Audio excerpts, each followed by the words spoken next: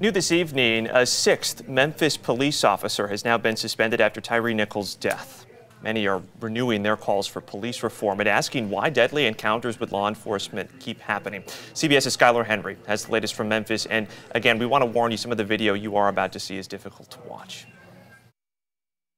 A sixth officer with the Memphis Police Department, Preston Hemphill, was relieved of duty for his role in the traffic stop that led to the beating of 29-year-old Tyre Nichols earlier this month. This video is from Hemphill's body camera that night. Get on the ground!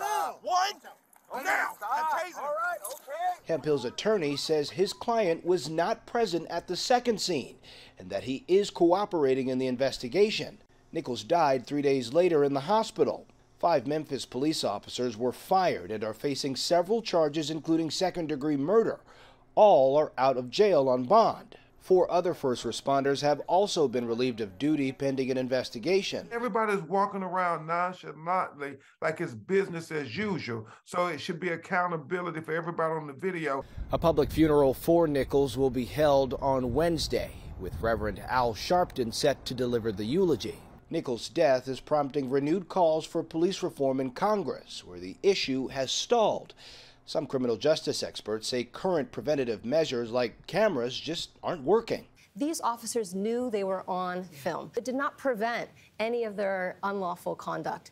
The Memphis Police Department disbanded the specialized crime unit where the officers in question were assigned. A neighborhood vigil for Nichols is set to take place this evening at the site of the violence.